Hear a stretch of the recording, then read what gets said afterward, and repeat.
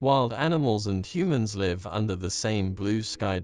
However, wild animals that rarely come into contact with humans will definitely stay away subconsciously after encountering humans, because they know the destruction of some habitats and the killing of some wild animals are all due to humans. They are afraid of humans, but some animals still choose to seek help from nearby humans when they are in danger. Aren't they afraid of being hurt by humans again? There is such a female wolf. She kept crying and kept getting closer to the man in front of her. The female wolf did not attack the man. Instead, we can clearly find her eyes are full of helplessness. Man realizes the female wolf is in trouble. What happened? When you show love and kindness to wild animals, they know very well who is helping them. They will even reward those who help them with their own unique behaviors. Animals are born with a keen sense of observation. Whether you are sad, happy, angry, sad, they can clearly perceive human emotions. Although they can't express in words, they can tell by the tone of your voice. Animals also have the ability to predict danger, so they can all survive in this cruel nature. They are agile and can quickly sense whether danger is approaching. Wildlife is a very amazing species. A man had a magical story with a female wolf. Many people think that wolves are ferocious. In fact, the wolf is a kind of spiritual animal. They live in the cold places. They will not yield in the face of extremely bad weather. Striving to survive is their mission. Wolf is a pack animal. Super high teamwork ability allows them to have a place in this nature of the jungle. The important thing is that the wolf is a grateful animal. When a partner is in a dangerous place, as long as it has energy. It will also try its best to help its partners out of trouble.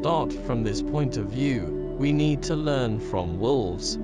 The story takes place on Cooper Island, Alaska in 1941. It's a quiet and peaceful place. A surprising story happened, adding a warm atmosphere to the island. Joseph is a local resident. There is a very famous river on this island because gold has been dug out of this river, but the river hasn't been dug up for gold in a long time. Joseph wanted to try his luck, so he decided to go.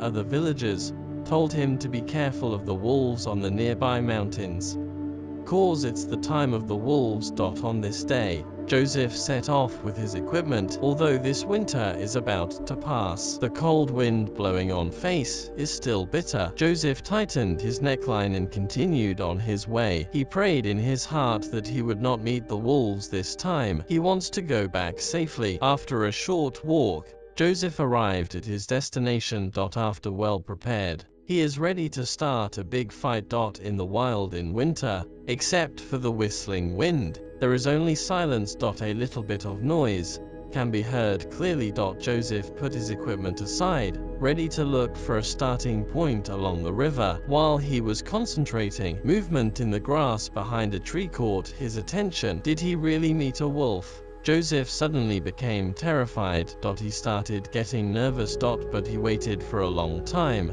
The wolf did not rush out from the grass. This movement is still going on. Joseph has no intention of digging for gold. He just wants to find out what's in the grass. Joseph tried his best to restrain his inner fear. He moved lightly, approaching the grass. He pushed through the grass and looked. Here is a wolf. Joseph was frightened by the sudden appearance of a wolf and sat on the ground. His legs became heavy and he couldn't move. We don't know if it's because of the cold weather or because of the fear of the wolf in front of him. Joseph's body trembled uncontrollably. Joseph calmed down and found the wolf didn't jump at him. Take a closer look. This wolf has milk on its body. This is a female wolf. The wolf could not stop weeping. There are tears in its eyes full of helplessness. This female wolf looks like just gave birth. Newborn wolf cubs are generally thinner. The mother wolf will not leave her cubs easily. But Joseph looked around,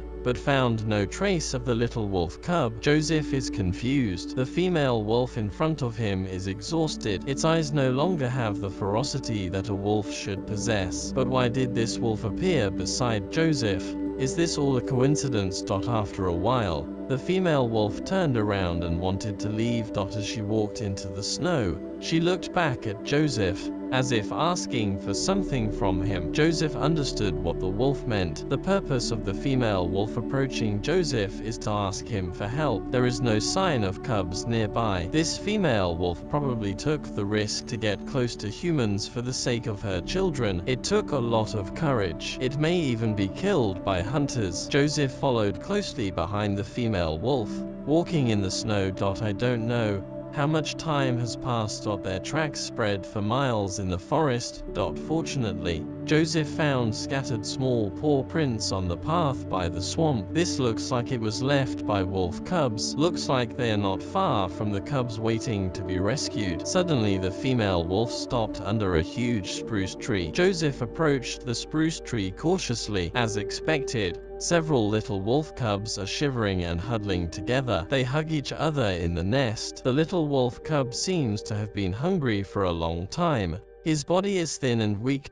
When he saw his mother coming, he could only make a slight cry from mouth. Joseph looked at the poor wolf cub in front of him. He suddenly remembered that he had encountered a frozen deer on the way up the mountain. If the deer can be brought to the wolf and her cubs, these cubs are sure to get a good meal, or at least not starve to death. After all, such a cold environment for a weak female wolf. Hunting must be very difficult. Joseph comforted the female wolf and told her about it. The female wolf seemed to understand Joseph's words and stayed quietly with her child. Joseph didn't dare to delay too long, turned around and left. After a while, Joseph dragged his exhausted body and put the frozen deer in front of the she-wolf. The female wolf looked at the food in front of her and hurriedly tore off a small piece, which in turn fed to its own children. Wait until the children are full before eating slowly. Joseph looked at the outpouring of its maternal love. He is very moved. He lamented that the maternal love of animals is great. Female wolf risked being hunted to get close to humans for her children. Joseph overcame his fear to help the wolf. Whether it is the great maternal love of animals